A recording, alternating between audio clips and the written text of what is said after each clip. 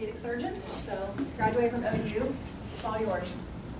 Hi, everybody. Hi. I'm Brian Clowers. Like Sally said, I'm an orthopedic surgeon. I subspecialize in disorders of the foot and the ankle, although I still take care of a fair amount of general orthopedics. Foot and ankle is about 80% of what I do. So Sally had told me we needed some education on foot and ankle topics. So what I tried to do was put together some information on how to best examine and evaluate the foot and ankle in a clinical setting, because those are going to be things that are, I'll tell you, orthopedic conditions, if you're working in a primary care setting or in an urgent care or any of those types of arenas, you're going to see a ton of orthopedics.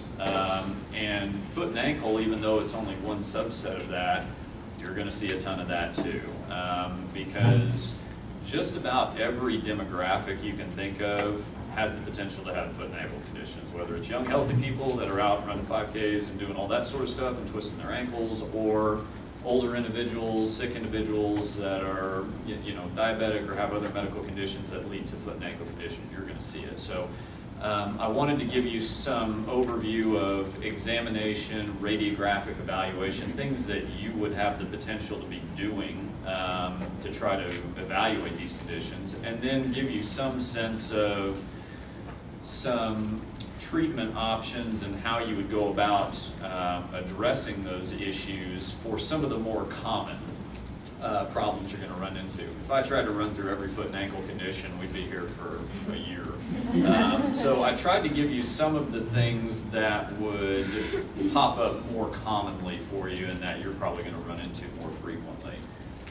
So those were kind of some of the objectives that I wanted to cover. Like I said, exam, radiographic evaluation, common injuries, and then common conditions. A little bit about me. I did my medical school training at University of Oklahoma. I did my residency at the University of Oklahoma. And then I went to Baltimore to complete a foot and ankle fellowship at the Institute for Foot and Ankle Reconstruction with a guy named Mark Meyerson. And then I came back here to start private practice with Oklahoma Sports and Orthopedic Institute. I've been with the group for about a little over 7 years now. So let's dive in. I think the first thing that I would want to do is kind of go over what my normal exam is for a foot and ankle. And I think the easiest way to do that is to show you. I'm going to run through some slides real quick, but then I was volunteered a foot model. So what we'll do is we'll run through a quick exam, and what you'll see is that it takes me about 3 minutes to do this complete exam of the foot and ankle. It's not a 30-minute evaluation, but if you do it systematically, you're going to pick up on most of the things that you need to be able to pick up on. So first thing we always look at when we see somebody is we just look at them. We do inspection tactics first. And so the generalized appearance of the foot and ankle, do we see swelling? Do we see skin changes? I'll actually usually try to watch a person walk into my clinic before I even see them for two reasons. Number one, you need to see what the extremity looks like when they're actually using it. A lot of times you will look at feet or lower extremities, and this is critical in the weight-bearing extremity.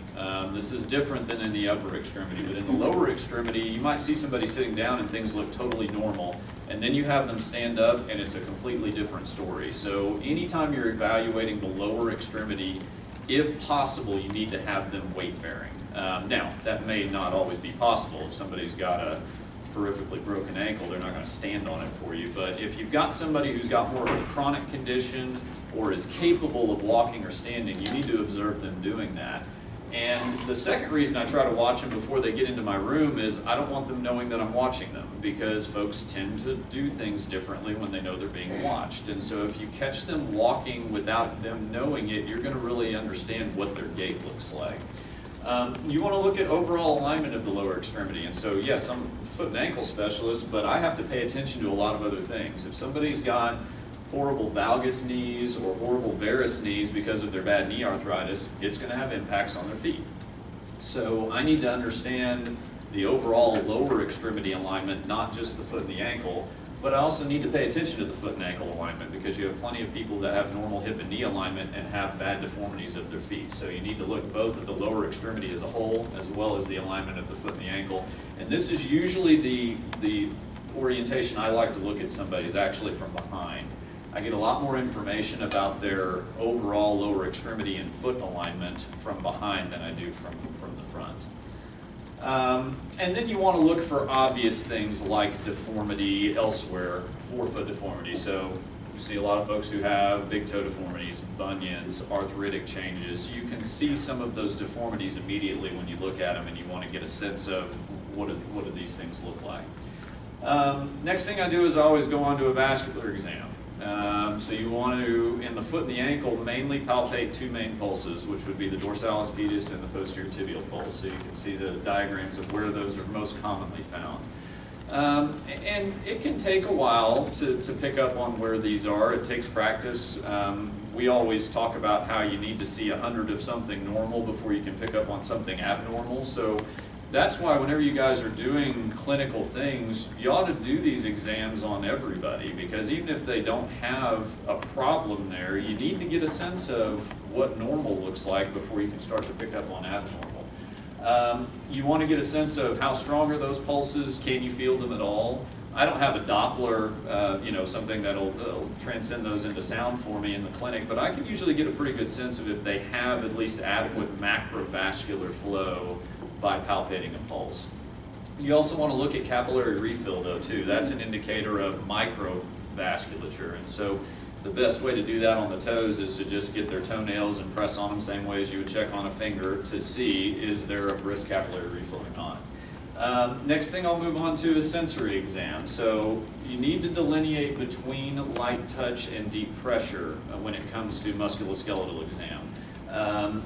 A lot of folks who have neuropathy may be missing light touch sensation, but they may still be able to feel deep pressure. So you might, in a cursory exam, kind of press on their foot and they say, oh yeah, I can feel that. But you get a Sims-Weinstein monofilament out and they can't feel that. That's the difference between the deep pressure and the light touch. And that's particularly important in diabetics and folks who have neuropathy. You need to differentiate between those two. And then you also need to pay attention to, are you looking at peripheral nerve distributions or root level distributions? So have you guys had a spine lecture yet? Okay. And tell me if any of this stuff is not making sense, because I can dive into this stuff deeper if I need to. But there are two ways of looking at the sensory exam in the foot and the ankle. I tend to do more of a sensory peripheral nerve distribution because that impacts what I do more.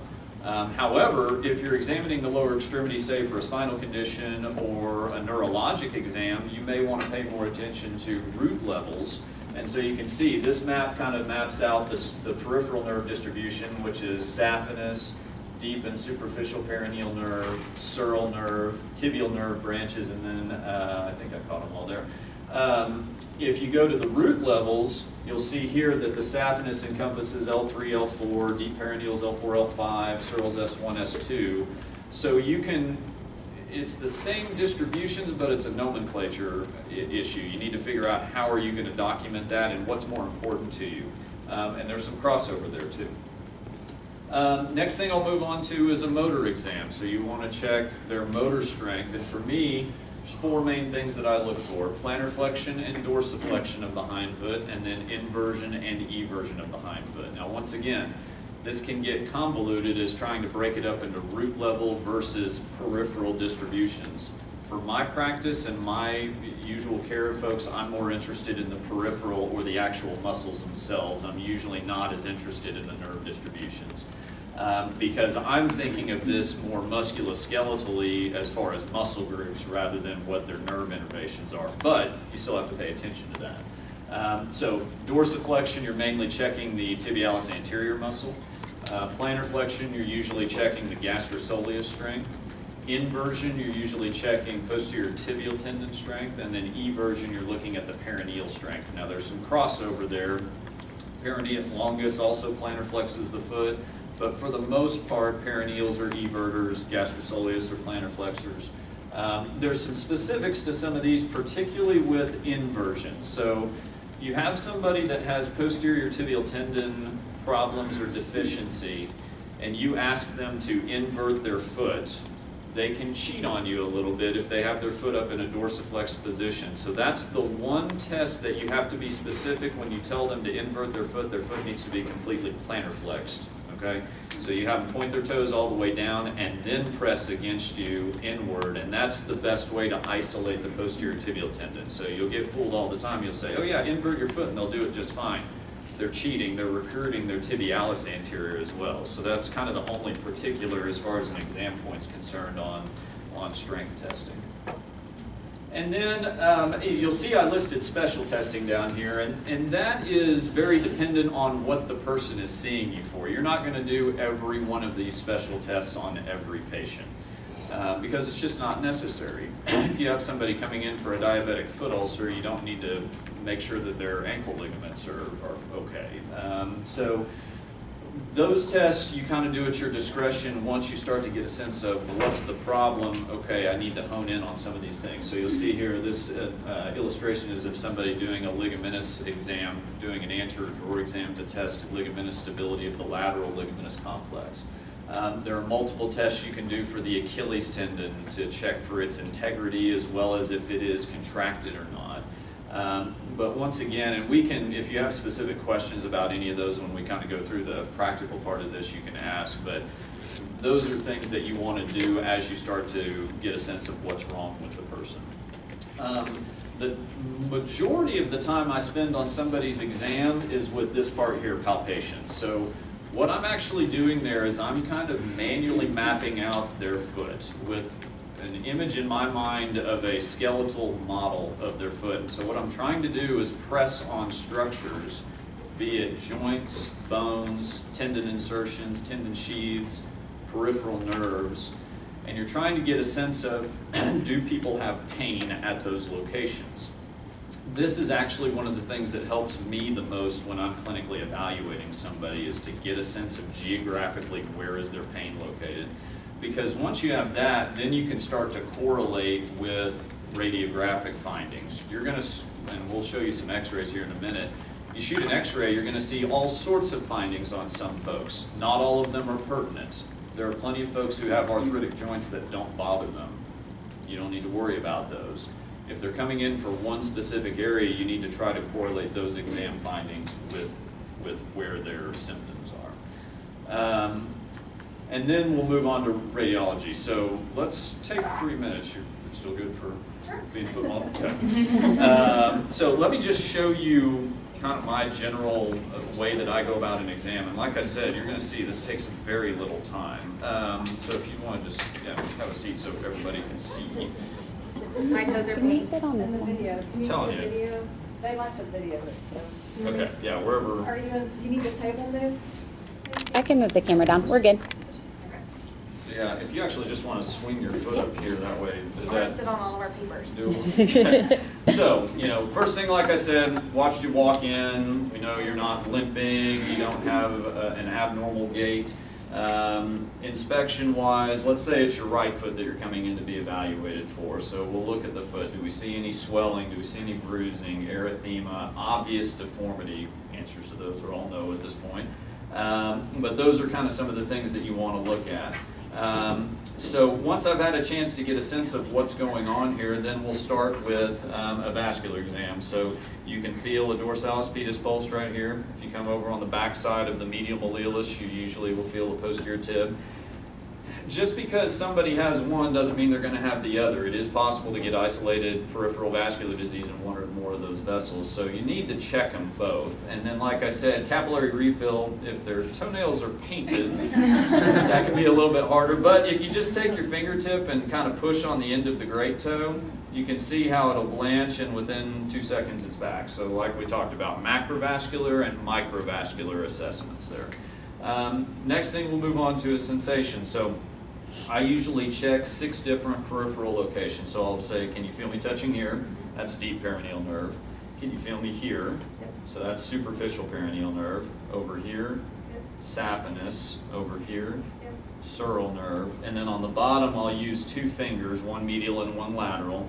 Feel both of those. So that's medial and lateral plantar nerves. Those are branches of the tibial nerve. So that's your sensory exam. Now, like I said, if you have any suspicion that somebody has neuropathy, that light touch, you may still feel that if you're missing light touch sensation because you're feeling the deep pressure portion of that. So if there's a suspicion of neuropathy, you need to do a more of a monofilament test to make sure that it's not only deep pressure that they're feeling. Next thing we'll do is the motor exam. So what I'll have you do is try to pull your foot up as hard as you can up towards your head.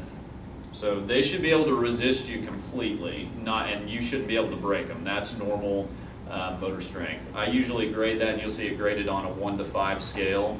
The threshold for me, if you can move your foot against gravity, you at least have 3 out of 5 strength, okay?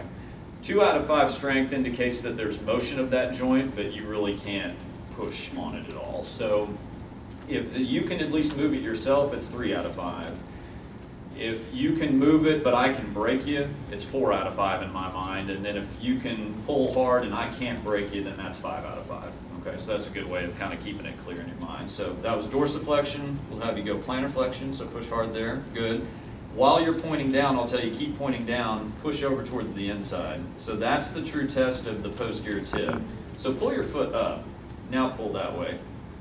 You can still do it, but what you see here is you can see that your tib ant's firing really hard and your posterior tib's not. Now point down again, push hard again. You can feel your posterior tib now firing a lot more. So you've got to get them to plantar flex the foot to test the posterior tib. And then I'll have you go eversion, try to push out against me. Good. Now, the last thing I'll sometimes check if I'm doing a root level evaluation is I'll have you do big toe dorsiflexion and plantar flexion. So pull your big toe up, good, and then push down. Good. So that gives you those S1, S2 distributions as well. Then once we've done that, I'll do more of a range of motion exam. I didn't mention that, but you will need to evaluate how well these joints move. So the range of motion that I look for is dorsiflexion of the ankle. So ideally somebody ought to be able to get to about 10 to 15 degrees past neutral with their knee extended. If you have somebody who's tight and then you flex their knee and they can get up higher, that's an indicator of a gastrocnemius contracture, which is important for us in a lot of cases. You also want to check plantar flexion. You ought to be able to get about 35 to 40 degrees of plantar flexion. And then with the foot in neutral, I'll do an inversion and eversion. So that's isolating the subtalar joint. And then I'll hold the subtalar joint steady and do a transverse tarsal joint motion. So that's through what's called the talonavicular and the calcaneocuboid joints. And then at this point, I'll do some of those special tests if we need any of them. So if somebody's come in with ankle instability, then you can do anterior drawer exam and a Vera stress test. If they're coming in because you think their Achilles tendon is hurt, you can have them do what's called a Thompson's test, where you're squeezing on their calf to get that foot to move. So there's all of those special tests you can do at this point. And then the last thing I'll do, like we talked about, is the mapping. So if we're still trying to figure out where the problem is, I will just start simply palpating all around the ankle and the hindfoot and work my way all the way down and see if I can find any tender spots. So we'll be looking around the ankle, subtalar joint, tendons, down to their insertions, joints across the top of the midfoot, joints in the forefoot, all of those things, and you'll just make your little mental map all the way down. And usually by that point, you've either hit a sore spot or found muscle weakness, some deficiency that you'll get a sense of, okay, this is where the problem is, and now we can start to move forward in the evaluation. Okay? Any questions about any of that? Well, that makes sense. Okay. All right. So, you've looked at their exam. My next step is then usually a radiographic exam, and I x-ray just about everybody.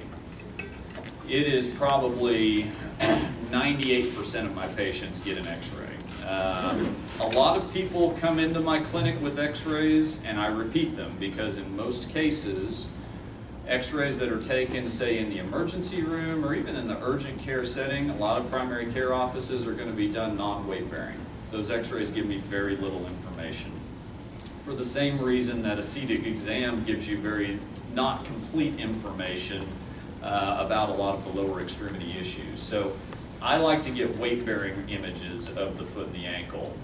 If somebody comes in with weight-bearing images, I'm cheering. I think it's awesome, but in most cases they're not. My usual series are let me skip ahead one here, a 3 view of the foot and a 2 view of the ankle. So these are the 2 views of the ankle that I usually get. The first one is an AP view. This is a straight AP view. The second one is an oblique view with the foot being placed into slight internal rotation. Okay?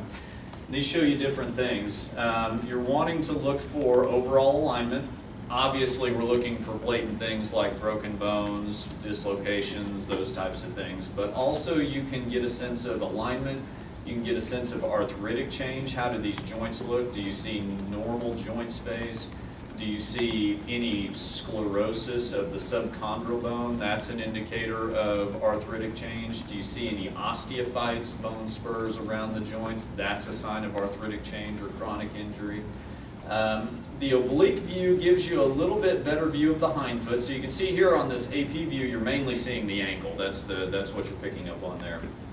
Over here, and this one's slightly over-rotated, but I kind of like it that way. I tell my techs to do it that way because it gives me a really good look at the subtalar joint as well. You can get a better sense of the lateral gutter of the ankle as well as the syndesmosis. And you can see almost the entire calcaneus on this view. And then we'll move on to the 3 views of the foot. So this is an AP view of the foot. This is an oblique view of the foot. Same thing, we're looking for alignment, we're looking for articular surfaces, we're looking for any changes to the bones, any malpositioning of the bones. You've got sesamoids under the big toe. That can be important when you're looking at deformity in hallux valgus.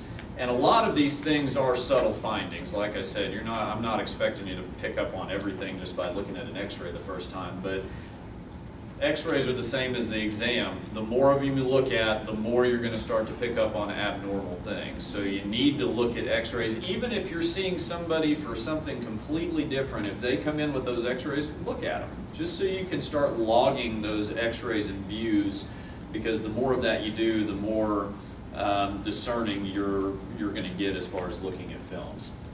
And then this is the lateral view I get. I like to get a lateral view that encompasses everything, because this allows me to see the ankle. It allows me to see the entire alignment of the foot, ranging from the hind foot to the forefoot. Now, if we go back, there are some stress exams that I will get as well. Once again, these are situational. They usually are in the setting of an injury, like a low energy injury to the ankle. So I will sometimes do varistressed or anterior drawer exams of the ankle under x-ray. So you can see here, this is an example of an anterior drawer, and this person has a blatant instability. You can see that the talus is no longer sitting completely under the tibial plafond any longer. This is a varistress test looking for similar things, instability. So instead of seeing an ankle like this that is perfectly aligned, you see an ankle like this under stress that shows lack of integrity of the lateral ligaments. There's also a stress view of the ankle called an external rotation stress view. That's where you're mainly paying attention to this joint here, the syndesmosis, which we'll cover here in a little bit once we talk about those injuries. And then there was also another one I listed called pronation abduction. That's for a midfoot injury. You guys may have heard of something called a Lisfranc injury. That's a common midfoot injury, and that's the stress view that you get to assess for a Lisfranc injury. But we're going to cover that here in just a few minutes as well. I didn't put a whole lot of information about advanced imaging in this talk, like MRI, CT scan, ultrasound. Those things are all things that you may run into. Some of your patients may have them when they come to you. Those studies are usually, I'm ordering them for extremely specific reasons. I wouldn't say that an MRI or a CT scan is an initial imaging study to get. In most cases, if you're seeing somebody for the first time for a foot and ankle problem, plain x-rays are going to show you a good chunk of what you need to see. It's only when you start to get a little bit deeper into their treatment, if they're not responding favorably, that's when you start going to those advanced imaging studies. But I'm not telling you you can't order those studies, but I would tell you that you don't have to start by shotgun ordering an MRI on everybody. Okay. So that's kind of the evaluation portion of this. Let's move on to some of the conditions that you're going to run into. So sprains. When we talk about a sprain, And you'll hear me harp on this a lot. Nomenclature is important. Words are important about these things because you're going to have patients use a lot of different words when they come into you. They're going to tell you because they've been on Google and they've learned about what their problem is, and this is what I did. Well, okay, that's fair. I'll listen to what you're saying, but you also need to evaluate those folks with a clean slate. You can't let yourself get clouded by those things, because immediately if they start telling you those things, you kind of start to get tunnel vision. You need to look at this with a clean view. When I talk about a sprain, I'm talking about an injury to a ligament, and that's the most commonly accepted definition of that. The main ligaments that we deal with in my line of work would be the ligaments about the ankle, and there's three main complexes. The lateral ligamentous complex, which is the most commonly injured one. If you've ever come down wrong playing basketball and twisted your ankle towards the inside, you have injured those lateral ligaments. The syndesmosis, which we'll go into a little bit more anatomy here in a minute, but that's the joint between the tibia and the fibula at the ankle joint. And then the deltoid ligament complex is on the medial side of the ankle. And then we'll also get into the midfoot ligaments a little bit. So acute lateral ankle sprains, this is what you see. You know, somebody's playing basketball, or you're walking on the curb and you miss the step and you invert your ankle.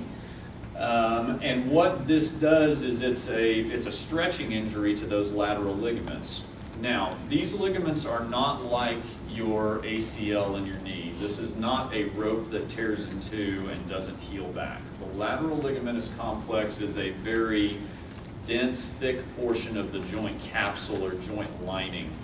So what that means is that and we'll get to treatment in a minute, 9 times out of 10 we treat those injuries conservatively. It's very rare that I get somebody to surgery for that injury alone. This is a decent diagram for didactic purposes, but I'll tell you, when you are doing surgery on these folks, it looks nothing like this. There are not these nice little discrete bundles of tissue that are the ATFL and the CFL. This is all one big sheet of tissue and a reflection of tissue. So it's good to know where these things are, because there are bundles that are denser than others there, but it doesn't look like this. The two most important portions of this ligamentous complex are the ATFL and the CFL.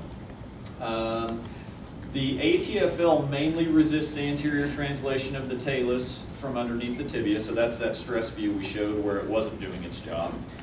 It also resists inversion a little bit, but it's mainly an anterior translation resistor. And then the CFL is more of an inversion resistor, so it prevents more of that varus stress or that inversion moment.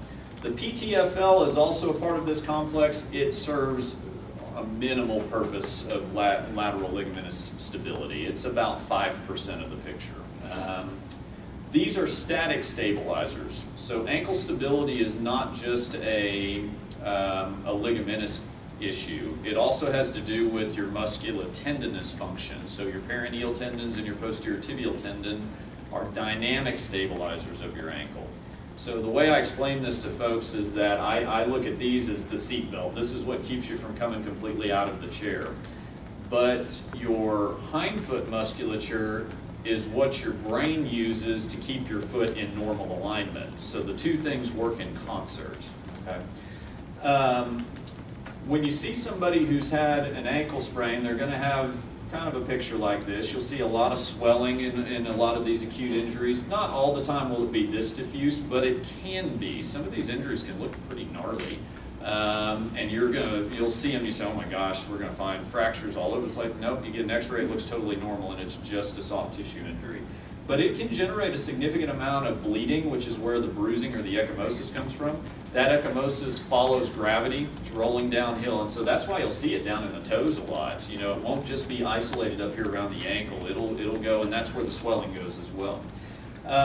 You will usually have tenderness isolated over the lateral side, but you may have tenderness in other places. I always get plane radiographs of these folks because not every ankle sprain is the same. You will have some sprains that are isolated ligament injuries.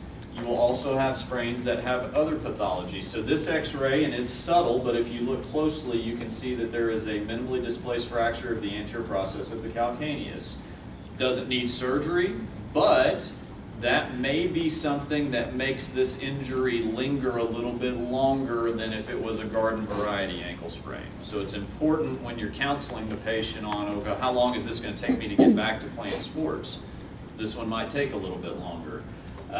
This is a fifth metatarsal base fracture that you could see with that type of inversion moment. We talked about the perineals functioning. So when your ankle starts to roll on you, your brain recognizes that and tells your perineal tendons to turn that foot back around. Well, if the foot's anchored on the ground, now all of a sudden that tendon is pulling on a fixed object, and you can get avulsion injuries or injuries like this to the fifth metatarsal. This is another subtle finding. Very small lucency in the talar dome. That's consistent with an osteochondral injury or a cartilage injury inside the ankle. So if you have somebody who has a significant inversion moment to the ankle, the talus can basically bang into the medial malleolus and cause a cartilage injury there, and this can be a radiographic finding that's correlating with that. So that's why I shoot x-rays on all these. We're not going to find fractures or bony injuries on all of them, but you will on some of them. The initial management of these injuries, your main goal right off the bat is to try to knock down the inflammation. You want to get the swelling and the inflammation down. So we're going to immobilize these. It drives me nuts when I see people coming from the ER and they'll hop in on crutches, but they've got nothing on their foot. It's big and swollen, looks awful, and you say, well, did they put a splint on you? No, they said my x-rays look fine. Okay, just because you don't have an abnormal x-ray doesn't mean we don't need to treat you. You still have inflammation. So I will always put these folks in a fracture boot if I can. If we can't get a boot for them, put them in a splint. Put them in something that's going to limit their motion so that we can get the inflammation down. Icing. I tell folks to ice these aggressively, and you always have patients say, well, what do I do? Ice or heat? What do I do? Ice is usually the answer for me. There are some conditions where I tell folks to use warm, moist heat, but ice is going to help with inflammation 9 times out of 10. Limitation of weight bearing. You don't have to keep these folks off of these injuries, but for a lot of people, for a few days, it's going to hurt too bad to walk on them. So give them crutches, give them an e-scooter, give them something to get off the foot so that they can rest this and let some of this inflammation go down. Because it doesn't do any good, even if they don't have a bony injury, if that swelling and inflammation persists for 3 weeks, they're not going to feel good, they're not going to get better. And they can't move on to the next step, which is the rehab. If they can't tolerate doing the rehab, they can't do it. Anti-inflammatory medications. I use these liberally. Now you have to be cautious, folks who have, gastric issues, kidney disease. You have to be careful with some people, but in most cases, folks can take some non-steroidal anti-inflammatories for a little while. If you have somebody who can't tolerate non-steroidals, I'll give them a Medrol dose pack, a little short course oral steroid. Do something to try to mitigate that inflammation. Okay? Once I get somebody, yes, go ahead. I have a question for more of like the pain. So if you have a lateral ankle sprain and it's everted, why would you have pain on the medial side of your ankle?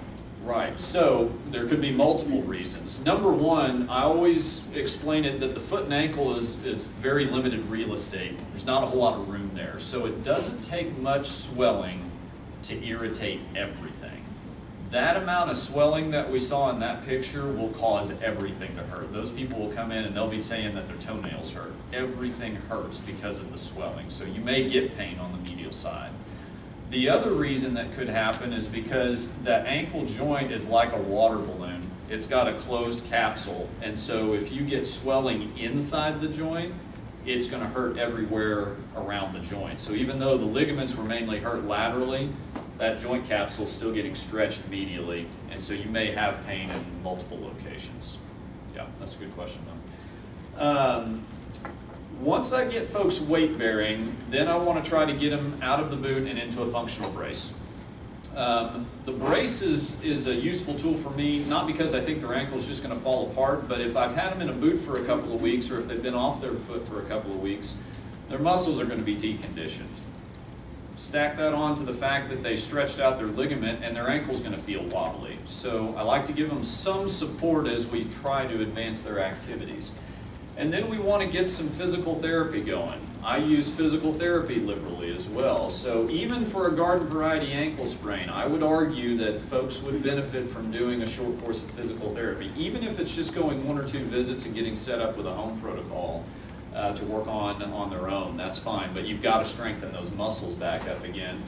You also need to work on balance and functional activities. It's not just strengthening the muscles, it's getting them to do what they're supposed to do when they're supposed to do it. Okay. If I have folks that are unable to progress by 6 weeks after their injury, that's when I start thinking about getting an advanced image, like an MRI, to figure out why aren't you getting better. And in a lot of those cases, we're going to find a bony contusion, osteochondral injury, tendon injury, something that's holding them up. Okay. Deltoid injuries are much less common than lateral ligamentous injuries. They can still happen in isolation, but in most cases, I'm seeing deltoid injuries in conjunction with ankle fractures or other injuries. So I bring it up, you treat them very similarly to the lateral ligamentous injuries. You're still going to immobilize those folks, rehab them, anti-inflammatory things. I do feel that deltoid injuries tend to do a little bit better. It's a more robust layer of tissue, so it's got a better capability of healing. Even though the lateral ligamentous complex heals really well, I think the deltoid heals a little bit better.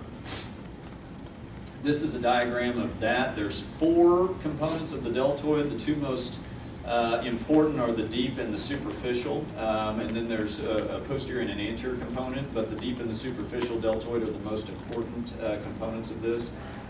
Main restraint to valgus instability, so there's not as much translational control here, but main resistor to valgus instability.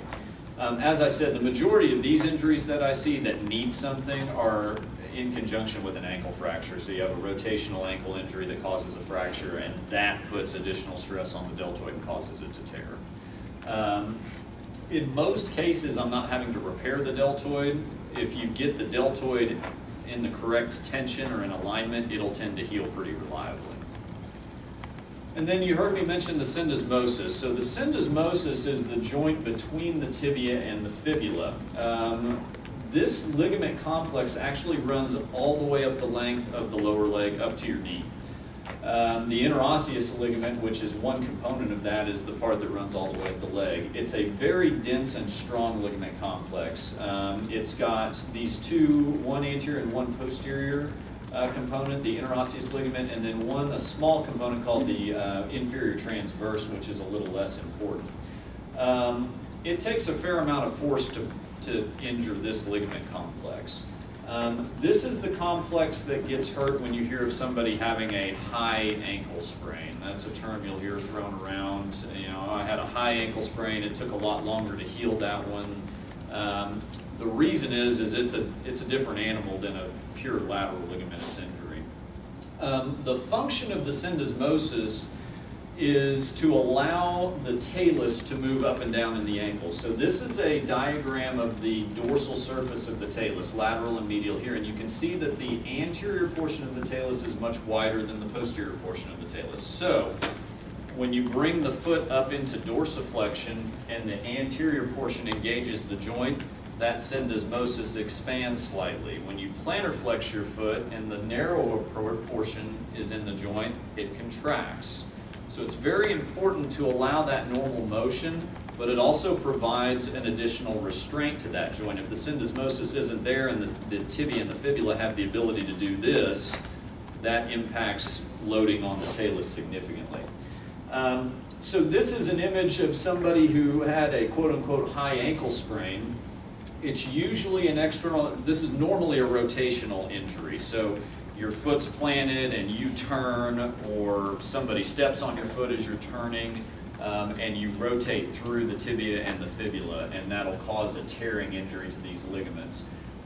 We commonly see it in conjunction with bony injuries, just like the deltoid. Doesn't mean it has to be that way. One of the more common bony injuries you'll see, you may have heard something called a Maisonneuve fracture, which is a fracture of the fibula up by the knee. If you see that on an x-ray, you have to look at the ankle joint too, okay? Because this is like a pretzel. I always use that analogy. Try to break a pretzel in one place. You can't really do it. If you break it in one, it's going to break somewhere else too. So you have to look for that ligamentous injury if you see that high fibula fracture. In most cases, we will treat isolated injuries of the syndesmosis conservatively. The only time that you would fix a syndesmotic injury in isolation is if you have gross instability. So if you can prove that that syndesmosis is not competent on an external rotation stress view, those are the ones that you're going to tend to fix. Now, stable injuries, you're going to treat the same way as those other ankle sprains, but you usually have to treat them that way a little bit longer. So whereas a regular ankle sprain, I'll try to get folks up and walking immediately. I may keep someone off of this for a couple or 3 weeks. I may even keep them off of it for 6 weeks. It's a much longer recovery for this type of injury. We have to protect their motion a lot longer with this injury, so you have to have them in the boot longer, and it's a much slower return to play as well. Unstable injuries, this is where you end up getting to operative fixation, and there's multiple ways to fix these. I didn't get into too much surgical detail here, but you can see here that we've not only got a screw going across the syndesmosis, but also this device called a tightrope, which is buttons with a dense suture in between them to keep those ligaments in the anatomic alignment so that when they scar, they heal in the correct length. That's the thing about most of these ligamentous injuries around the ankle. You're not doing a whole lot of things to replace that ligament. You're asking that tissue to scar in and regain stability that way. So in most cases it works, but those are where usually the failures occur, is if that scarring mechanism doesn't complete the right way. We talked about Lisfranc injury. This is one that'll sneak up on you. It's a very easily missed injury. In fact, I remember reading an article a couple of years ago. I think this was the second most litigated injury in orthopedics. I can't remember what number 1 was, but this was number 2. This is usually a result from a hyperextension moment on the midfoot. So you see this a lot in football players who are running into the scrum and they've got their foot planted on the ground and pushing off with their toes, and then somebody comes behind them and lands on the back of their heel and compresses that midfoot into the ground axially. What this involves is some constellation of either pure ligamentous injuries, or sometimes you get bony injuries as well. But the main ligament that we're worried about here is the Lisfranc ligament. It's on the bottom of the foot, same as those ankle ligaments. It's not a discrete structure, it's a thick spot of the joint lining. But it goes from this bone, the medial cuneiform, to the second metatarsal base. And so when we see these injuries, they are oftentimes very subtle. You might look at this x-ray, which is a weight-bearing x-ray, and say, it looks pretty normal.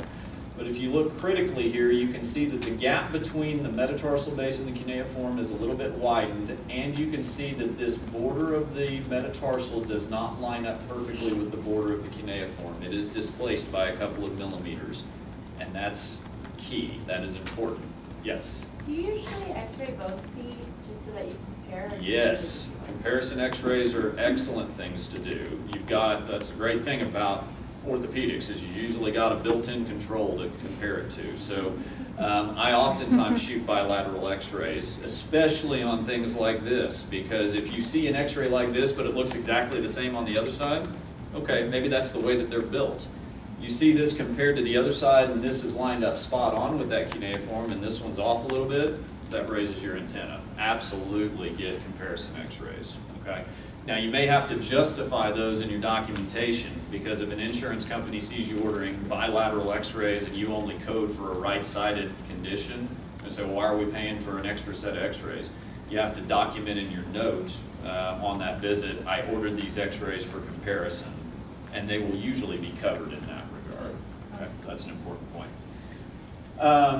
This is a sign that's important to look for this injury. Plantar ecchymosis is a hallmark. You won't see it on everyone, but you will see it a lot. It prevents very similar to ankle sprains. So I see a lot of these that are missed, and they'll come to me and they say, well, they shot x-rays of my ankle. Yeah, they weren't even looking at the right part, but it was because the whole foot and the ankle was swollen that you end up missing this injury. And you want to get weight-bearing x-rays if possible. Some folks won't be able to tolerate that, and that's where we do the pronation abduction stress view. I can show anybody that wants to see it. Basically what you're doing is you're grabbing onto the big toe and you internally rotate the big toe and then twist the foot over to the side, towards the lateral side, okay? So what you're trying to do with that x-ray is you're trying to take the big toe and force these metatarsals laterally to see if this gap's open. If it stays put, the ligaments are usually competent. If it doesn't, you know they're hurt. Okay. Stable injuries, you know, folks, you can sprain these ligaments just the same as you do ankle ligaments, and those, if the foot is stable, if the joints are lined up where they're supposed to be and are staying that way, you can treat those conservatively. They just need to be immobilized and protected for a while.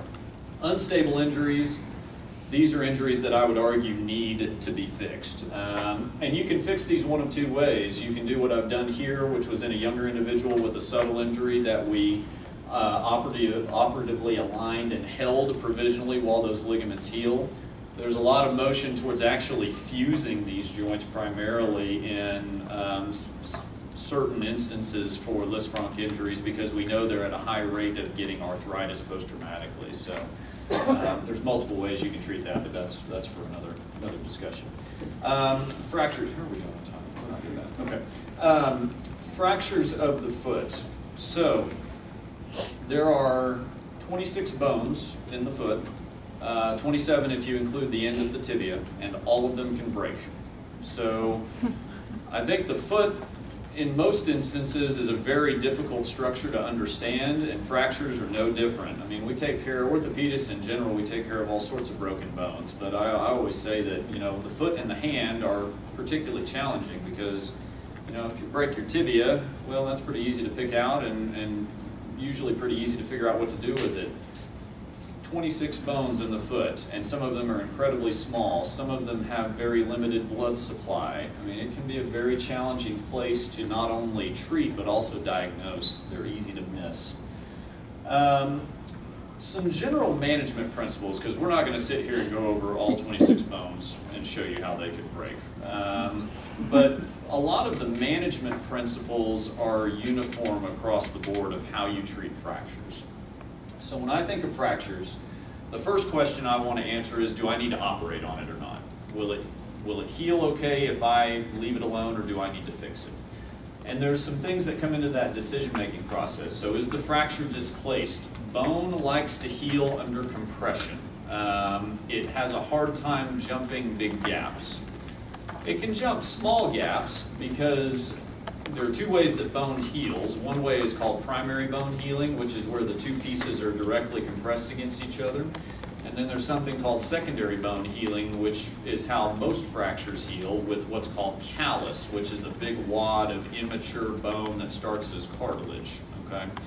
So they don't always have to have their fragments touching, but they can't be just blown apart. You're not going to see bone leap a centimeter gap and heal all of a sudden. So displacement is something I pay attention to. Alignment, especially in the lower extremity, is critical because if you can tolerate small amounts of malalignment, some bones tolerate more than others, but you can't tolerate, say, a ankle fracture where that has your ankle pointing 30 degrees the wrong way. That's not going to do well for you because all of those bones, especially the ones that make up joints, are covered with cartilage. Cartilage is particularly thin. The ankle cartilage, say the cartilage on the top of the talus, is about 2 millimeters thick. That's all that's keeping your ankle joint from getting arthritic. So if you have a few degrees of malalignment and now all of a sudden that joint starts eccentrically loading some of that cartilage, it's going to wear out very quickly. So alignment is very critical. And then involvement of a joint surface. So in the foot and the ankle, you saw how many joints there were. A lot of these fractures get into those joints. Joints don't do well if they heal with a significant step off or an incongruity. Those joints move like ball bearings do. They like to have nice smooth bearing surfaces. If you've got a big step off, Now all of a sudden you've got this cheese grater working every time you try to move your joint, and it tears up the cartilage and you get arthritis. So involvement of the joint surface is a big part of deciding if these need surgery. So let's say you've got a fracture that is minimally displaced, not terribly badly aligned, and extra-articular, doesn't involve a joint. You think you can treat it conservatively. So if you get to that step in the algorithm, if surgery isn't needed, so what do we do to get this to heal? So you need to do a couple of things to help that bone. The bone's going to do most of the work for you. It knows how to heal itself. But there are some things that you need to do to help it. So immobilization versus protected motion. Some things heal better if you allow them to move a little bit.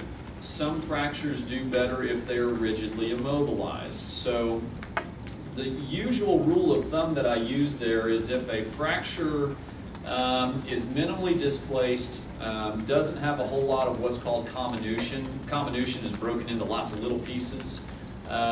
Generally stable fracture patterns, those are going to do a little bit better if you at least allow them to move. So those would be the people that I'll put them in boots. So the boot's protecting them, but I'll want them taking the boot on and off to do a little bit of protected motion. Let's say you've got a comminuted fracture that doesn't have a whole lot of stability, but it's still lined up pretty well. Those I'm probably going to be a little bit more strenuous with immobilizing, say in a cast. I might get more rigid with those. Or you have to consider some of their other medical comorbidities. What if you got somebody who's a poorly controlled diabetic, somebody who smokes, somebody who has osteoporosis? Their bone may not be as good as a young, healthy 20-year-old's bone. You may need to protect those people more aggressively than you would that younger individual. And then that kind of goes down into the rigid versus relative stabilization. So are we using bracing in boot or cast, like I talked about? So one of the more common injuries you're going to see are rotational injuries to the ankle. Now I threw in high energy injuries here.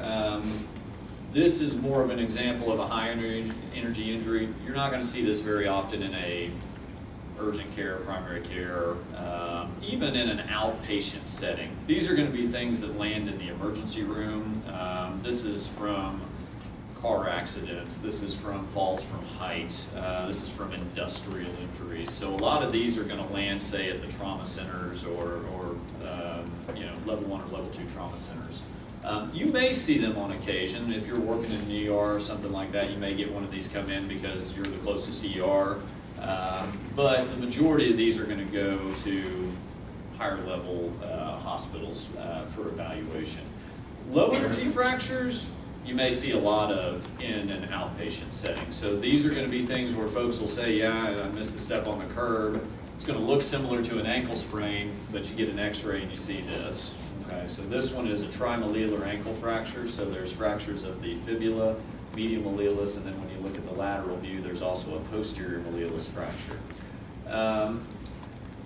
The ways that these injuries take place, low energy injuries, are usually rotation. Same as the syndesmosis getting hurt, it's usually a rotational injury.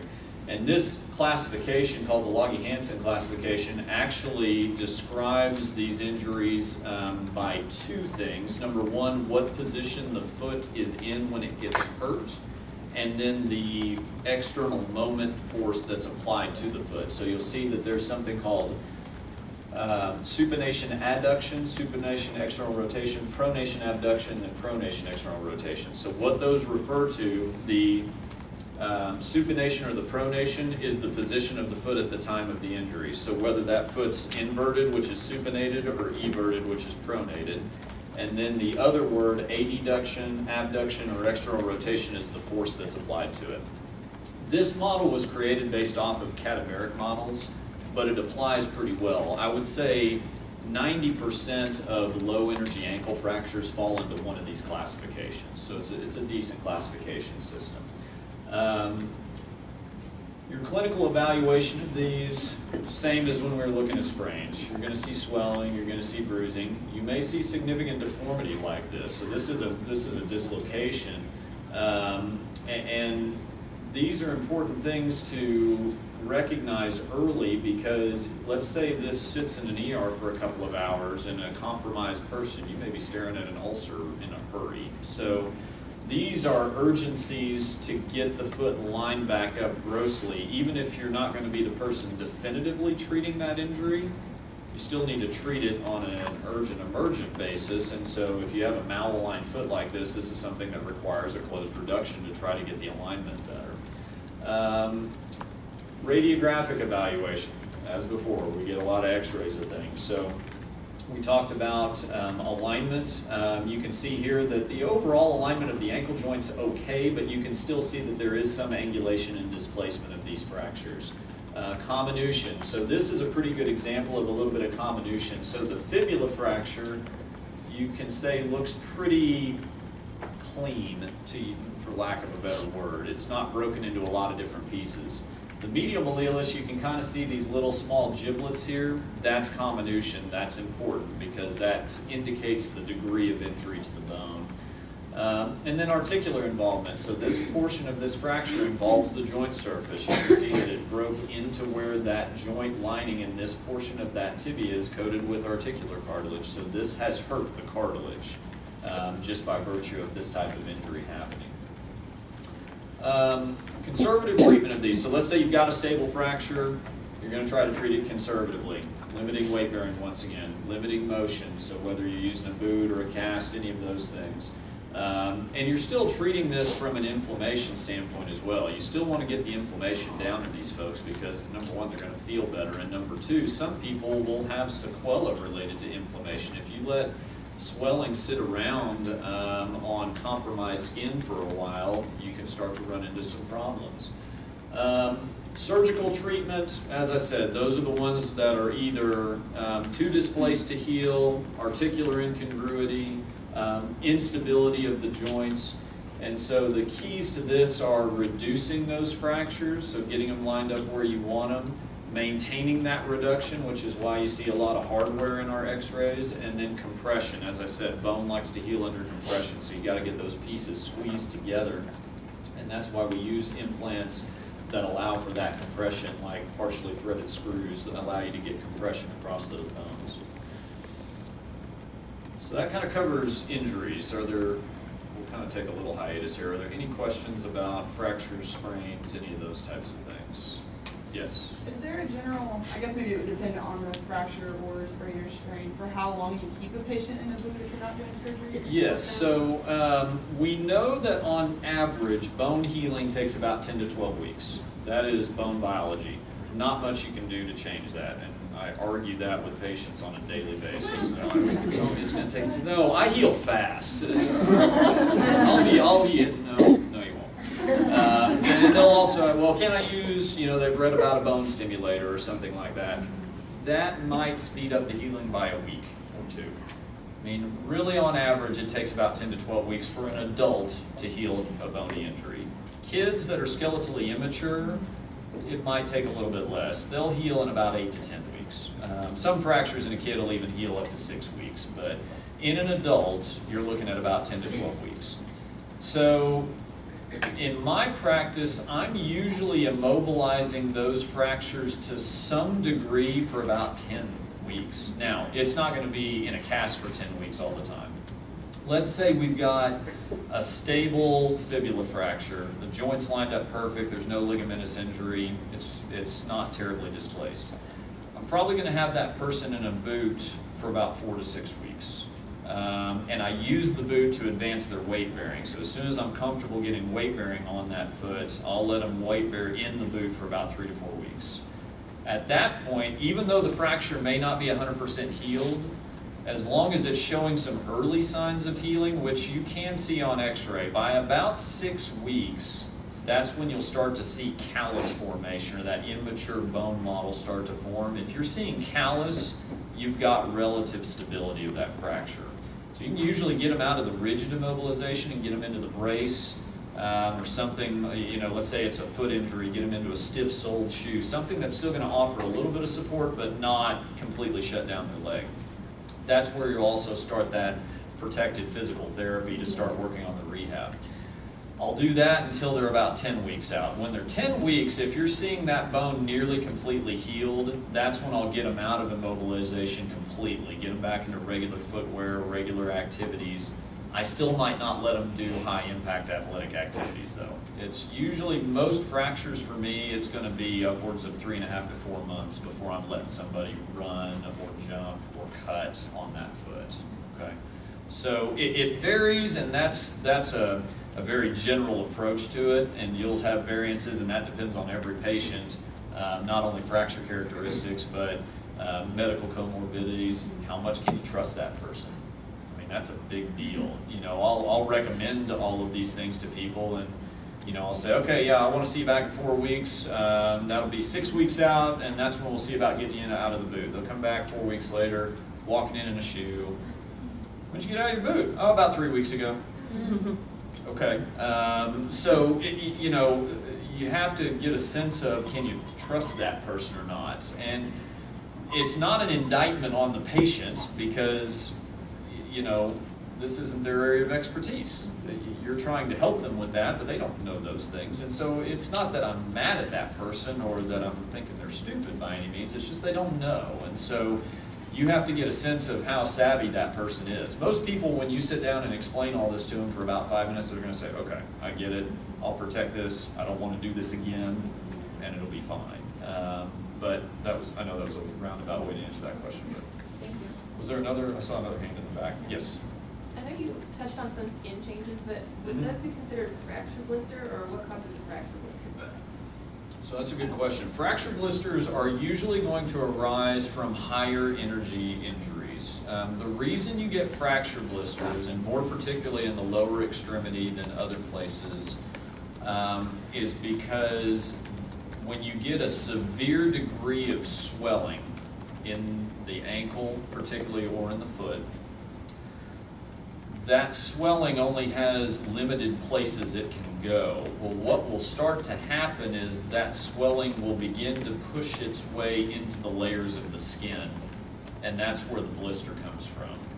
So that's a very critical thing, because fracture blisters, if not managed appropriately, can all of a sudden turn into ulcers, and that's a totally different problem. Now you've converted a closed injury into an open one, and that it puts you in a whole different category of complications.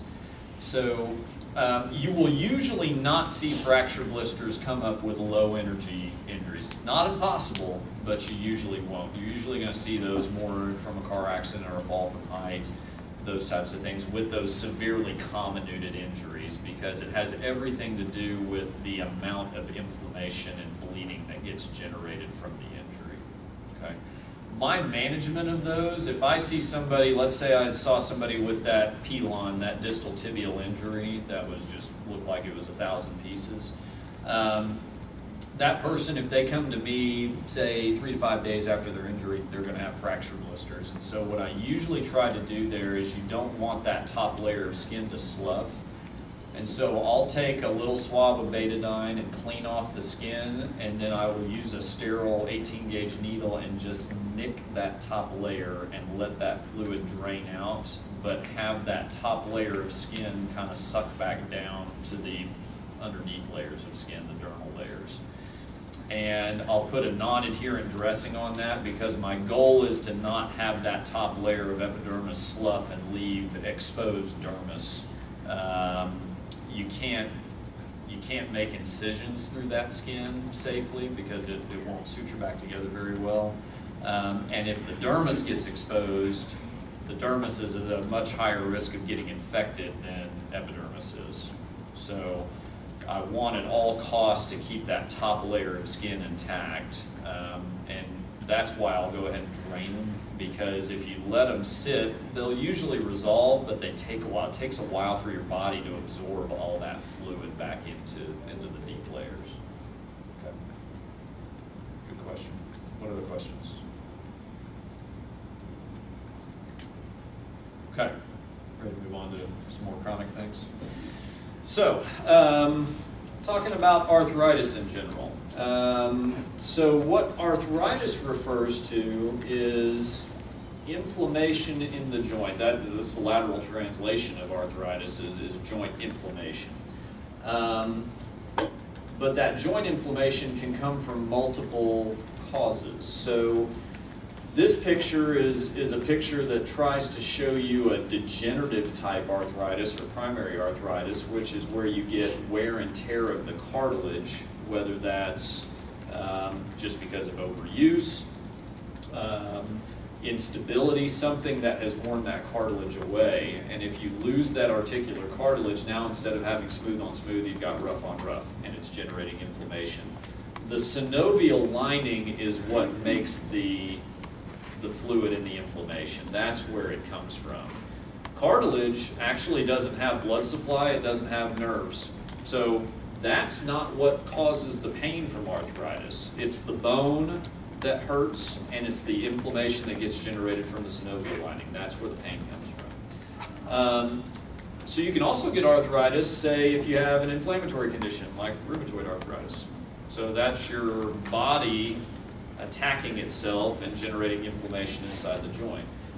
Post-traumatic. So let's say you break your ankle into that joint and we fix your bone and your bone heals great, but that cartilage was damaged. Cartilage, we don't have the ability as humans to regrow smooth articular cartilage. We can grow cartilage substitute called fibrocartilage, which isn't quite as smooth or quite as strong. It's a decent substitute, but it's not the real thing. And so that's kind of the biggest area of boom in orthopedics right now is biologics. How do we regrow cartilage and how do we get bone to heal better? That's where all the money's being spent really right now.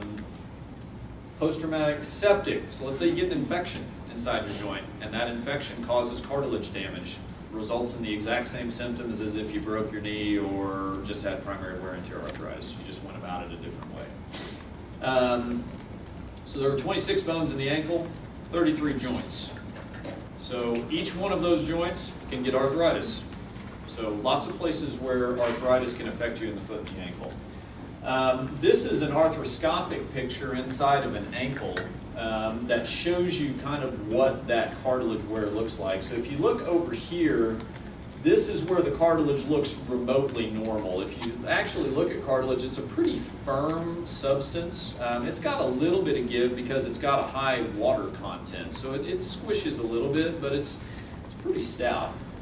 If you start seeing this kind of furry change to it, and then over here you can see where there's actually exposed bone. That's where that cartilage has been sheared or worn away from the bone.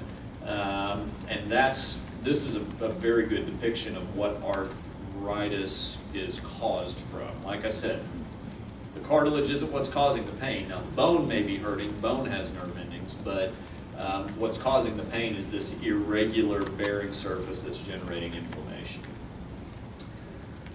Clinical presentation of this may look very similar to some of the things that we've talked about already. These people are going to have swollen ankles and feet.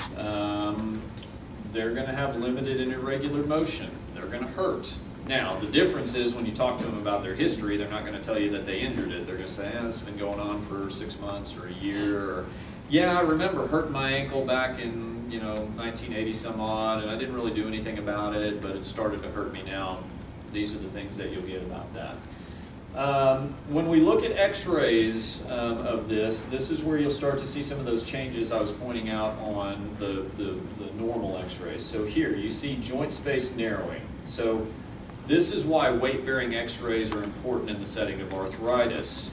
If you x-ray this person sitting down, it's going to look totally different than if you get a weight-bearing x-ray. You might get an x-ray of this sitting down and it may look almost normal to you.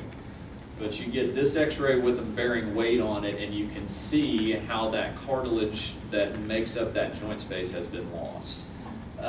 You'll see that subchondral sclerosis. So bone in general ought to have this kind of lacy, kind of grayish appearance on an x-ray. That's what normal bone looks like. You can see on this film how right underneath the joint surface on both of these bones, it's gotten a lot more bright. It's denser. Bone is a substance that reacts to stress, something called Wolff's Law. So if it gets stressed, it tries to build itself up. Well, if you remove the cartilage cushion from that bone, it's going to see more stress. So it's going to build itself up. So it'll start to get denser. And that's a finding that you can correlate on x-ray with arthritic changes. Bone spur formation. So you see these kind of hooks of bone coming around in different places. Bone, I always tell folks, bone's a pretty simple object. It knows how to do one of two things. It makes new bone and chews up old bone. So when it gets presented with inflammation or swelling or any of those types of things, or the ligaments get irritated as they attach to the bone, it'll try to calcify that. Now in most cases it doesn't help, but it's something that you will see. That is a sign of inflammation in one way or another. This is a lateral view of that same ankle, so you're seeing just a significant amount of joint space narrowing, bone spur formation, subchondral sclerosis, all of those findings.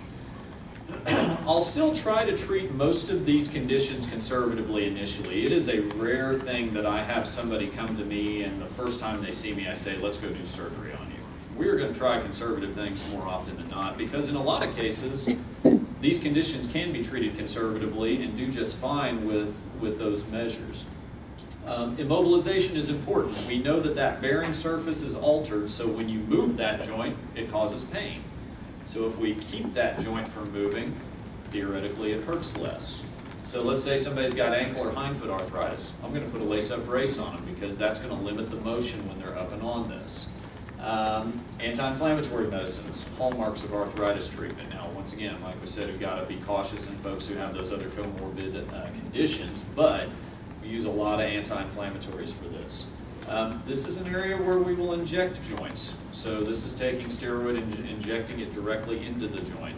This is particularly helpful for somebody who has one of those comorbid conditions, can't tolerate non-steroidal anti-inflammatories, or somebody who's failed those things. This is kind of a middle step for me. If I've tried some of those conservative things and they've failed, let's try injecting that joint, putting a little bit of steroid in.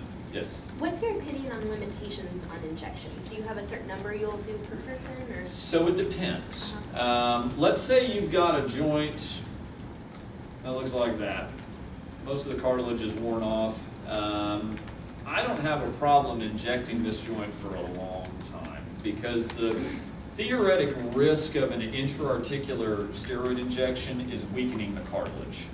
If your cartilage is already hurt, horse is already out of the barn on that one. So, you know, that one doesn't bother me as much. My general rule of thumb, and most of us would argue, that you shouldn't inject a joint more frequently than every 3 months. You should give it at least 3 months between intra-articular injections. Now, we'll hedge on those sometimes. You know, in 10 weeks somebody comes in and their injection's more on, okay, we can cheat a little bit. If you've got somebody that's got a pretty normal looking joint radiographically, that's when you want to be cautious. So let's say I've got an athlete that has an osteochondral injury and we're just trying to inject it to see if we can calm it down. Well, if I inject that person, it gets better for 4 weeks, but then it comes back, I'm not injecting it again because I need to go in and do something to fix that cartilage, so I don't want to weaken it anymore. This is a different story, though. Now, folks that you have to be cautious with, diabetics particularly. I know it's going to sound like a theme for me, but diabetics, you need to warn those people that when you inject them, they need to monitor their glycemic control for a few days, because even an intra-articular injection, it's not a systemic administration, it'll still bump their sugars for a few days, so they need to watch it. Okay. And you can inject just about any one of those joints in the foot. Some of these joints I inject without any imaging assistance. I can hit an ankle joint pretty easily without any guidance. I can hit a subtalar joint pretty easily without any guidance. You start getting into these more narrow and smaller joints, into the midfoot and the forefoot. That's when I call my partners, Dr. Madavera, who we talked to a few days ago, to do this under ultrasound guidance to make sure we're getting it in the right place. Okay. When we talk about surgery for arthritis, there's 3 main things that I tend to do for any arthritic joint in the foot and the ankle. So let's say you have a joint that's early arthritis, it's got some bone spurs, you think the bone spurs are what's causing the pain from either impingement when they move that joint or stretching on the joint lining, but overall the joint still looks pretty good. you might go in and do just an isolated debridement or what's called a chylectomy, where you get rid of the bone spurs. Now, you have to counsel the patient at that point that this isn't going to make your arthritis go away. All we're trying to do is buy some relief to prevent you from needing one of these more aggressive treatments sooner. Okay, so they may still go on to need something more aggressive, but if you can put that off for a little bit, especially in younger individuals, that's of benefit in a lot of instances, because some of these treatments, joint replacements, you can't do in every patient, especially younger ones. So you want to try to buy them time. This is also, you saw the arthroscopic picture. So for an ankle or a subtalar joint, I might do an arthroscopic procedure to debride that joint, try to clean out some of that inflammation or synovial tissue that's there. Fusion is a hallmark of arthritis treatment in the foot and the ankle. It's the gold standard for most arthritic joints. And so the theory behind fusion is if we eliminate that joint, we eliminate the source of the discomfort. So what you're doing with the fusion is you open that joint up, you get rid of everything left of the cartilage that's there, you, for lack of a better term, chisel up the bone a little bit to make it think that it's broken and that it needs to heal, and you add some bone graft there, and then you lock it together, compress it, so that it thinks it's broken and needs to do more fracture healing. And so this is an ankle fusion, and you see I've got screws spanning that joint to compress it. There's no space anymore. This lady is on this x-ray is about 8 weeks out from her fusion, so she's not 100% healed yet. You can see some little lucencies here, but you also see some areas where it's starting to look like one solid piece of bone. If we go back to this picture, so this guy's got ankle arthritis. He also had a subtalar fusion at some point in the past, so you can see that there's no subtalar joint anymore. It just looks like one solid piece of bone. Okay. Now, there's certainly disadvantages to fusions. We know that when we do a fusion, we're sacrificing motion.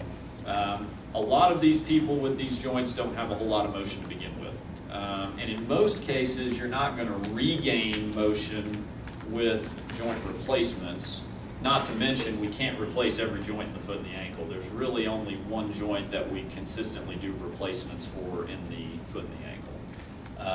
That's a little bit different than, say, obviously we can replace knees, we can replace hips, we can replace shoulders, elbows. The only joint in the foot and the ankle that I replace is the ankle. You will maybe hear of replacements of the big toe joint. You can get into a philosophical argument about that. I don't think they work. I think they're poorly designed. I think they're mechanically flawed, but you may see it at some point. But I think the only joint in the foot and the ankle that has reliable results with a replacement is the ankle, and this is an ankle replacement. And so what we've done with this is we've taken away those diseased portions of bone and replaced them with metal components, and then the gap is a polyethylene insert that serves as the new bearing surface. Okay.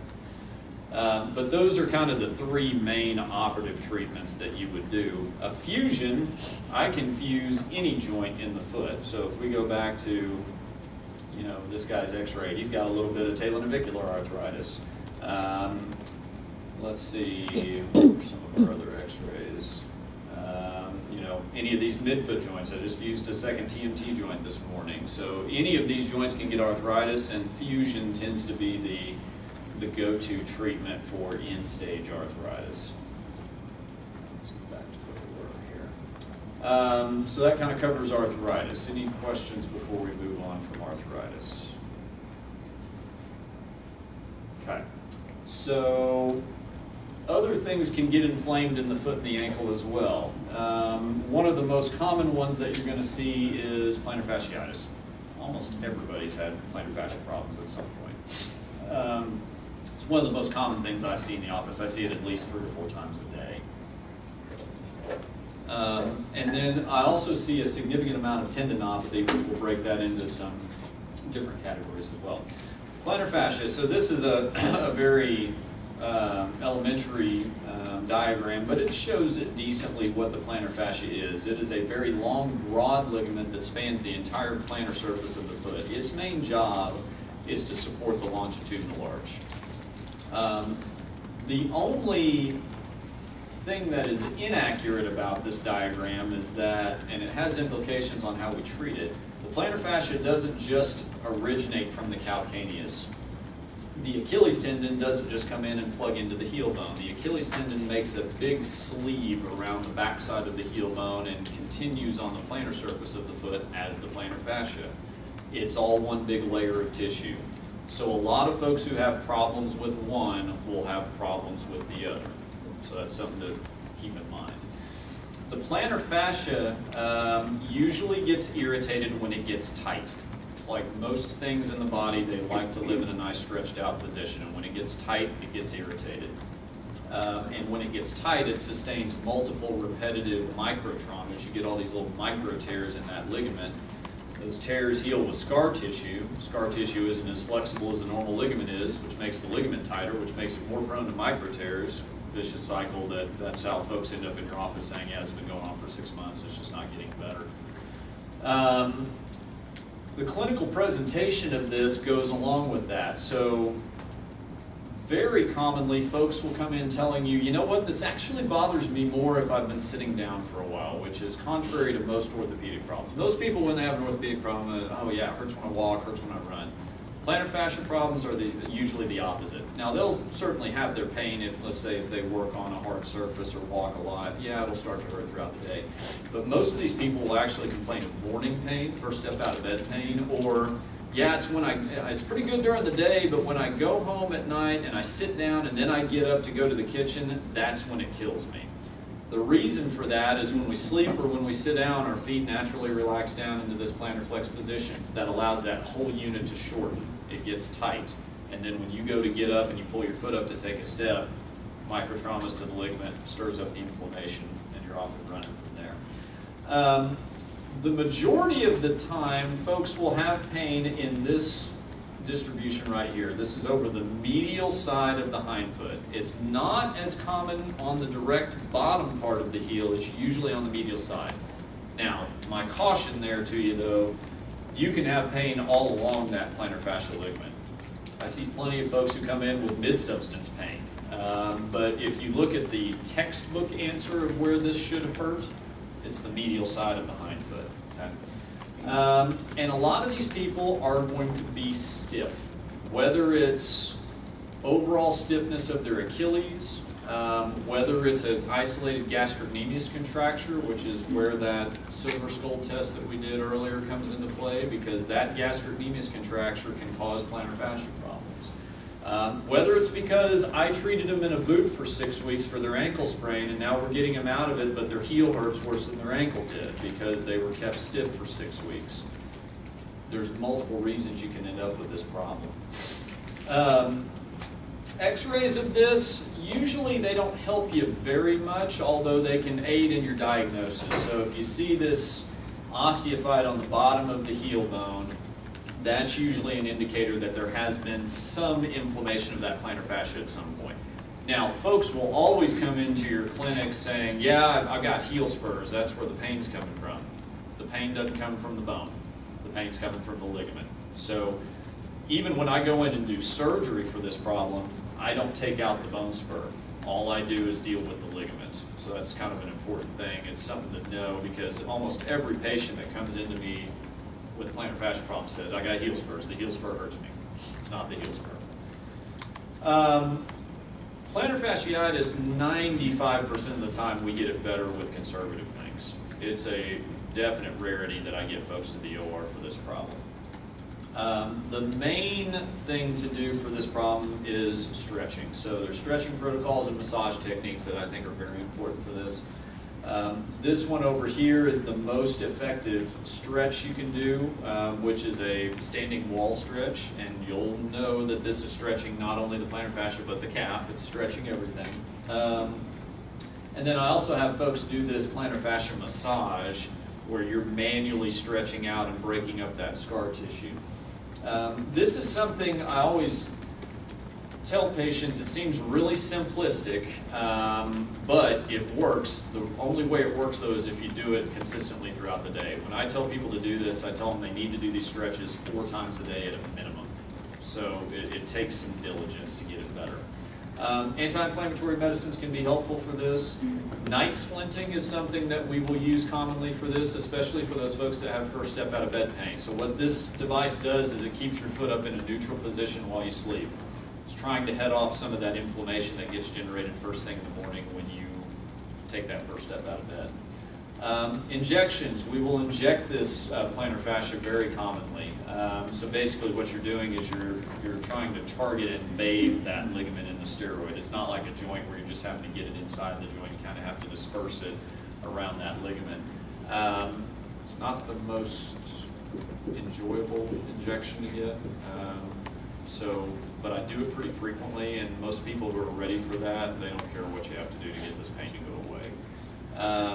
There are some other more aggressive treatments that are probably a little bit beyond the scope of this talk, but these are, I'd say 9 times out of 10, we get this better with this protocol.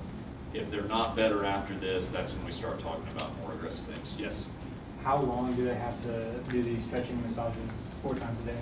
So what I will tell people is that at minimum of 6 weeks, and that's usually the time it takes to at least see if we're moving the needle at all, if we're at least making some improvement.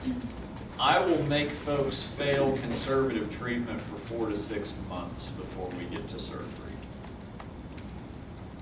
Yes? I'm guessing once you get it, there's a high chance of it coming back. Not necessarily. You'd be surprised. A lot of folks, once we get it to go away, it stays away. Now, some of that depends on maintenance. I always tell people once we get it better, don't stop your stretching. You may not need to do it 4 times a day, but you need to at least stretch daily. Because if you stop completely, the tightness is the culprit. All right, so to go along with that, Achilles tendinopathy. The Achilles tendon is a little bit different. So you can get isolated inflammation around the tendon, or you can have degenerative change of the tendon that causes dysfunction. When I think of Achilles tendinopathy, I usually break this up into insertional and non-insertional tendinopathies. These are 2 different animals. So when we talk about insertional, that's the picture on the right over here. This is commonly caused by I would say overuse.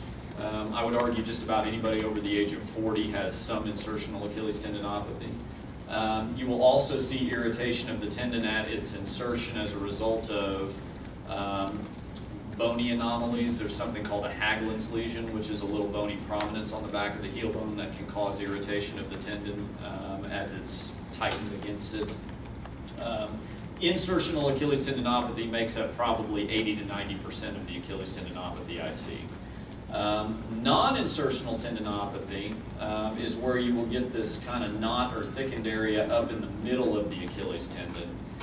It's a little bit of a different animal. It doesn't arise usually from irritation from the bone or anything of that nature. It can be degenerative or wear and tear type tendinopathy. But I see a lot of folks who get this earlier. I see a lot of younger people with non-insertional tendinopathy. Clinical presentation, you'll see, I mean, this is a broken record for me. Swelling, pain, limited range of motions, all the same things as you see for all these other injuries. But the radiographic evaluation is a little bit different. So this is a good depiction of some insertional tendinopathy. So remember when we talked about arthritis and bone spurs forming. Achilles tendon gets wear and tear and inflammation, bone's responding to that. It's calcifying that inflamed or worn and torn tendon. This is a good depiction of the Haglund's lesion. So ideally, the back of the heel bone ought to look something like that. So this extra prominence up here can act as an irritator as that tendon gets pulled tight when the foot's in dorsiflexion. And then you can also, you'll see a lot of these folks have MRIs, and this is a pretty good illustration of the Achilles tendon ought to look like this, how it looks up high. So this is a sagittal image, and you see the Achilles tendon, which is this dark structure in the back. And you see as it gets down lower, it starts to flare. That's abnormal. In a normal person, it will look exactly like this down here. You also see all this bright signal around the tendon, that's inflammation. You see bright signal within the tendon, that's degenerative change of that tendon. The way to think of this tendon, it's like a fiber optic cable. It's a big rope with lots of little well-organized ropes on the inside. And so what usually happens here, the whole tendon's not tearing in two, but those little ropes are tearing or popping, and they're healing with scar tissue, which is disorganized, and it allows that tendon to expand, but it also makes it less efficient. Okay. Same thing as plantar fascia. I always start with conservative treatment for Achilles tendinopathy. Those same stretches that we did for plantar fasciitis will oftentimes help insertional tendinopathy.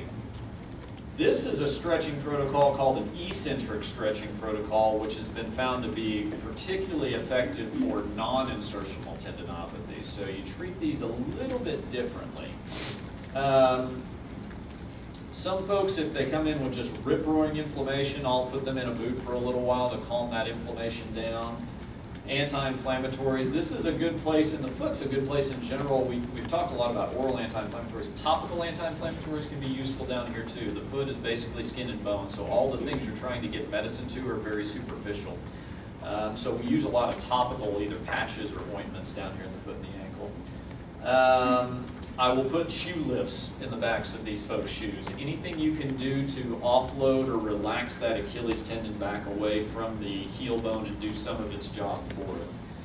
Only when they've failed those treatments after a few months do we start talking about surgical treatment. And the surgical treatment for this varies. So for insertional tendinopathy, we're usually going in and taking out that worn and torn tendon, getting rid of the bony prominence, and then reattaching the Achilles back down.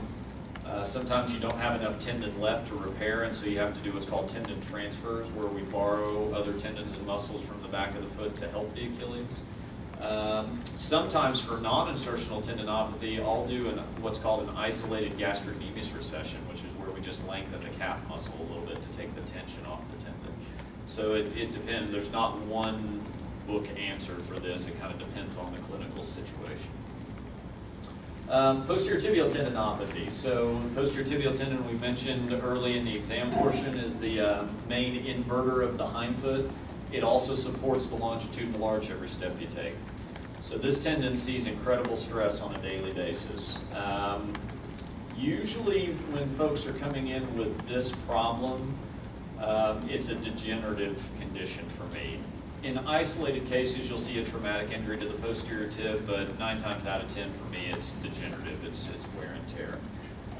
And what happens is not only does it get inflamed and painful, but then it doesn't work as efficiently. And so if it's not working as well, it's set to be in opposition of the peroneal tendons on the opposite side. Those balance each other out. If the posterior tib's not working, but the peroneals are still working, now all of a sudden that's where you start to get arch collapse or a flexible flat foot, and that's the most common manifestation of untreated posterior tibial tendinopathy. So on clinical exam, still see all those same things: isolated swelling, pain with weight bearing, but this is where you'll start to see some hindfoot deformities. So this person, right side looks pretty normal, left side has increased hindfoot valgus, collapse of the longitudinal arch, swelling over the medial side of the ankle. This is something called a too many toes sign. I don't pay attention to that as much as the fact that you see just an obvious hindfoot valgus malalignment there. But that too many toes sign is an indicator that the foot is abducting and collapsing through the arch. When we look at x-rays of these, you will see that abduction on an AP view of the foot. So the navicular should line up directly over the talar head, so you can see how it is turned off through the transverse tarsal joint. If you look at the lateral view, if you remember some of those other laterals we looked at where it looked like there was an actual arch, this one's collapsed all the way down to the ground. Okay? So this is an instance of where this has been going on for a while to get to this point. And eventually, if this goes unchecked, you can get to a point where you have arthritic changes in those hindfoot joints. So the staging system for posterior tibial tendinopathy goes through no deformity, flexible deformity, rigid deformity, and then eventually, if it gets bad enough, you can cause strain of the deltoid ligament and the ankle will start to collapse actually. So that's kind of the progression of how this moves. Usually, same thing, treatment is gonna be non-operative right off the bat. We're gonna brace this. The bracing options for this involve something called an airlift brace. It looks like the normal lace-up brace that I use for other things, but it's got a little air bladder in the bottom of the arch that you can pump air into, and it helps to elevate that arch, so it's giving the posterior tibial tendon some help. Orthotics are actually, this is one of the areas where I do use some orthotics, so you can do some longitudinal arch supports to help support that arch and rest the posterior tibial tendon. Physical therapy can be helpful for this, so using PT to try to strengthen that posterior tibial tendon muscle and make it work more efficiently. Anti-inflammatories.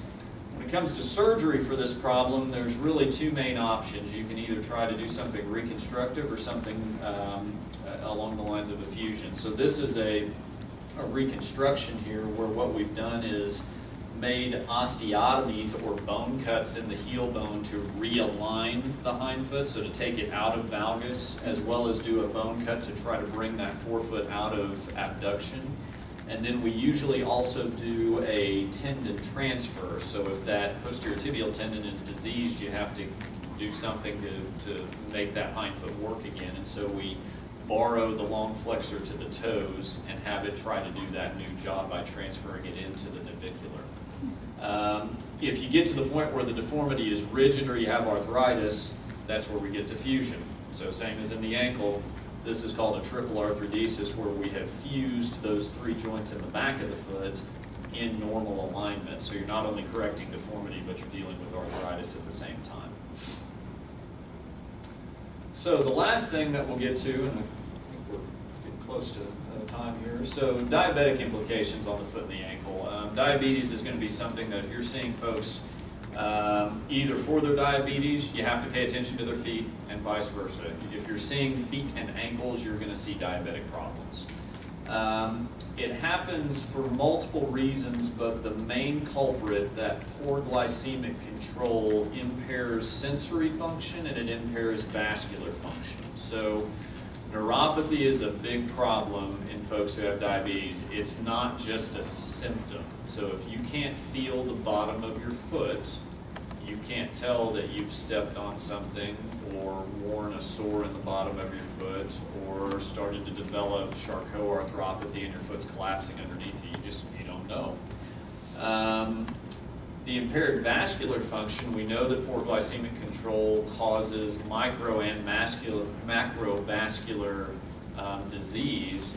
If you don't have blood flow that's adequate, you can't heal wounds, you can't heal bones.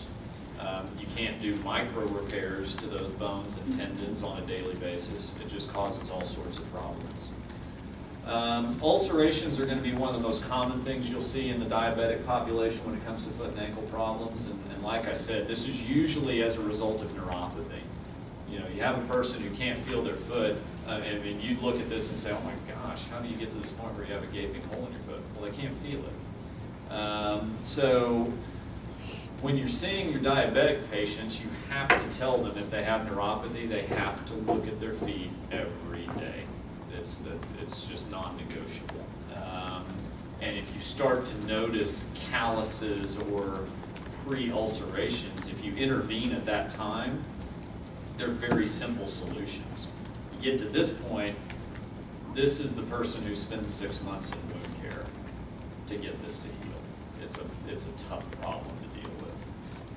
And it's a double whammy. It's not just the fact that they can't feel it, but they don't have good blood flow, so they're slow to heal it too. And as long as that ulcer is there, that's a potential source for infection. You get an infection in a foot like this, it becomes a life-threatening condition right away. I mean, this is not to say that every person that has this picture ends up in that instance, but this is where amputations start, is here. Charcot arthropathy is a particular thing that is unique to folks with neuropathy. It's not just something that occurs in diabetics, but it just so happens that the most common cause of neuropathy in the United States is diabetes. So they do kind of go hand in hand in most of our practices.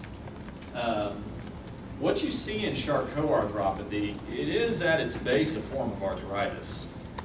But it's kind of it's a bad actor. when you look at x-rays of these folks, you can see that you start to get these bizarre appearances to these joints. Nothing lines up, and you look at this and you say, oh man, if I just looked at this x-ray and didn't know anything about the patient, the two things I would have in my mind would be this person dropped a I-beam on their foot, or they have Charcot arthropathy. You just get these x-rays that look horrific. It oftentimes gets confused with infection too. These folks will show up in the ER with a warm, swollen foot, and automatically they get started on IV antibiotics, and sometimes they don't even get an x-ray. They got an x-ray, you'd see this and you'd know this is Charcot, this isn't an infection. And it's critical because you treat them differently. If you try to treat this as an infection because the foot looks red and swollen and warm, you're going to have that person on antibiotics, but they're still going to be walking on it. And it's not going to get better. This requires you to get people off their foot. You have to limit their weight bearing with something like this, because when the bone starts to crumble like this in Charcot, I can tell you, I've operated on Charcot bones before. They're like butter. I mean, it just falls apart in your hands. It's amazing. So you have to get the weight off of these feet. So you either put them on crutches, or even, I go as far as to put people in wheelchairs if I have to. You do whatever you have to do to get their weight off the foot. This is the lateral view of that same patient. It's not quite as impressive because it's not a weight-bearing view, but what you can see is you've just lost all of those joints in the midfoot here. This is a great clinical picture of what Charcot looks like. So, like I said, it gets mistaken for infection in the acute phase because there's a ton of inflammation. You can imagine with all of that bony destruction and joint inflammation, it's going to look like this. But the initial thought is, oh man, red hot foot, it's infected. It's not always the case. One of the more common places to get Charcot is in the midfoot, and that's where you'll start to see this rocker bottom deformity. So instead of having a bony arch, you've seen complete collapse of that arch. These are the people who are at very particular risk to get ulcerations because the foot's designed to work like a tripod. Big toe, fifth toe, and heel. Those are the areas that are designed to see load. If you invert that, that skin is not designed to see load. And if those people are walking on this foot, it's going to ulcerate without question. So the treatment for Charcot, like I said, you catch these people in the acute phase, you got to get them off their foot. Absolutely have to have them non-weight bearing, and you need to immobilize them. You need to treat it like the most aggressive fracture treatment you can. Usually what I tell folks is if we can get your foot shoeable, braceable, and without ulcerations, we can treat your Charcot conservatively. We don't have to do surgery for it. So once we get that acute inflammation to settle down and get the bones to heal and stabilize, if we can get them back into an extra depth shoe, get them into a brace that will support their hind foot and keep them from developing ulcers, you don't have to do anything other than that. If you can't accomplish all three of those goals, that's when you get to surgery. And usually, this is a picture of something called a crow boot, which is a Charcot range of motion walking device. And so what this does, this is basically like a removable cast.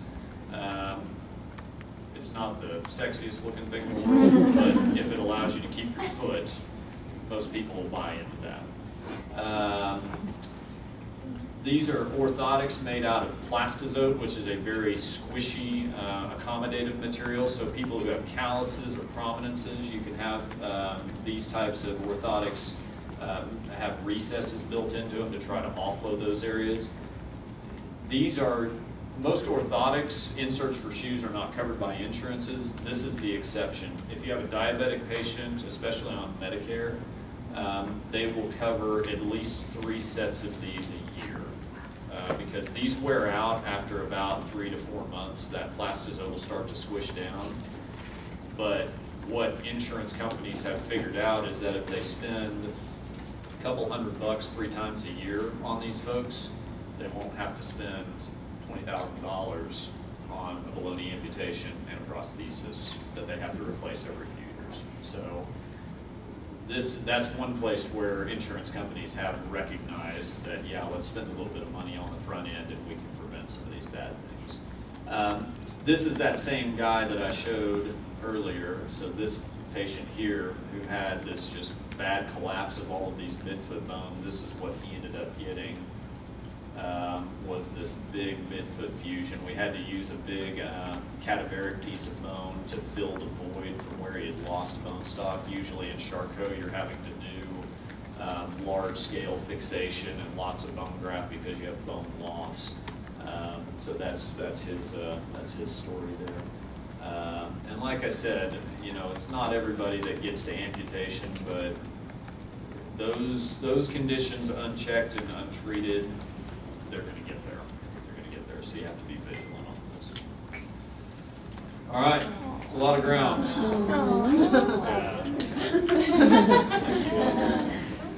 Yeah, the girls, that's Catherine, that's Camden, they're twins, they're 6, and that's Charlie, he's 3. This picture's about a year old. So he's 3 years old. All right, what questions? Any other questions? Probably not at 5 o'clock. Good. Well, yeah, if you come up with questions, I'll leave, Sally's got my contact information. I mean, if you guys have questions about this stuff, I don't mind you emailing me or, you know, sending me questions about things. That's fine. I'm certainly happy to help in any way. I appreciate you guys having me out to talk. Hopefully it was helpful for you. Thank you